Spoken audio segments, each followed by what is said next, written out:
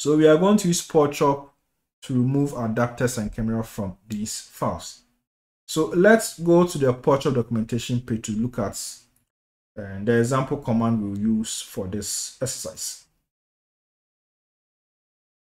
So this is the Porechop GitHub page. I will leave the link to this page in the description box. So when you scroll down, you'll find the table of contents. So let's look at the quick usage examples, and then we'll see some example commands here. We are going to use this one here, the basic adapter trimming. Okay, that's what we are going to use. So I'm trying to reproduce what was given here on the Galaxy tutorial page. So that's why I'm using the basic adapter trimming. Now let's take a look again at our files. From the ls command, we can see there are 4 files. And so if you have 4 files, then you have to automate the process. Sometimes you can have hundreds of files. And so it will be better if you write a script to process the files instead of trying to write a command for each of the files. Okay, so I've already prepared a script that we can use to process these files and remove the adapters and then chimera. So let's go back to the GitHub repo. I already have the script prepared on one of my GitHub repos. So let's go to that GitHub repo and then get the scripts. Okay, so this is the GitHub repo which has the scripts. So this is my method genomics GitHub repo. I'll leave the link to this page in the description box.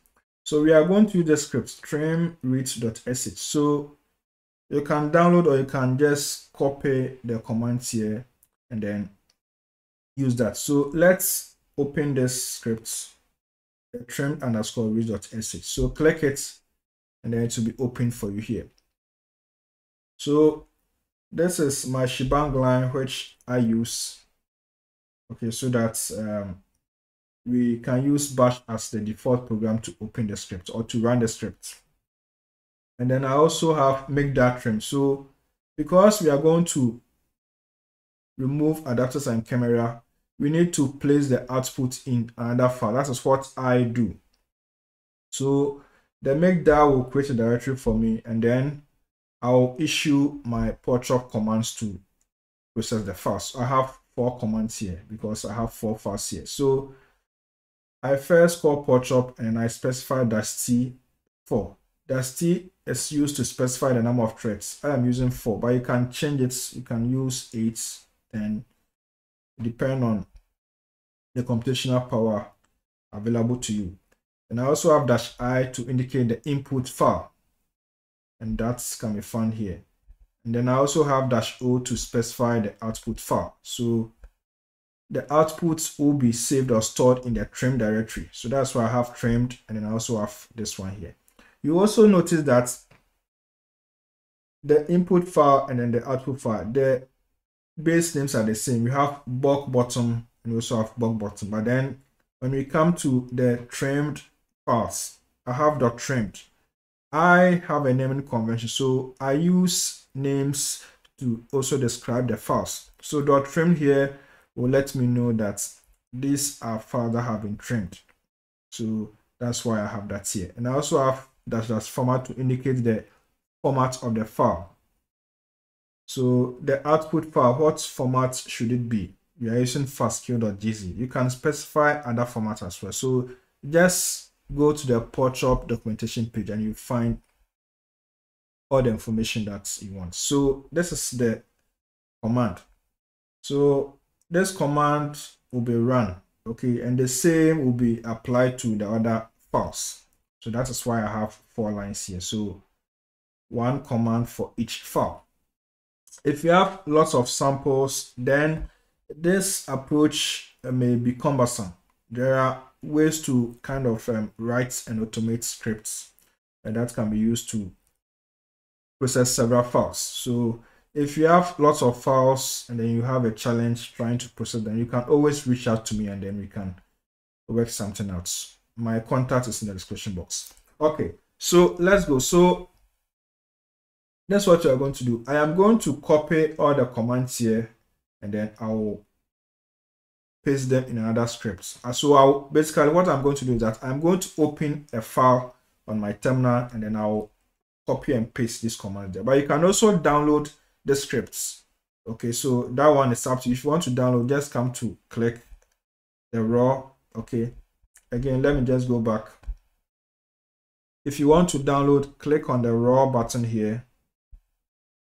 Then you can right click and then go to save pages. You can do that. But I will want to just copy the text because it's not much. So I'll just copy them. And then I'll move to the terminal. So on the terminal, I'll open a file. I'll say nano trim underscore reads.sh. You can use any text editor, your choice, VNI, but I prefer nano. So I just use what you want. So I'll open it and then I'll paste the text there. So that is it. So I have my command. So I'll now save the changes. And then I'll add execution rights. So I'll say chmod plus X, and then I'll specify the file name here. So that has been done. You can do an ls to check the file. So this is it. So now I'm going to execute this command. So I'll say /, and then I'll indicate the file name. So let's execute the scripts to process the files. Okay, so Porechop has started this work. So let's wait for Porechop to process all the files.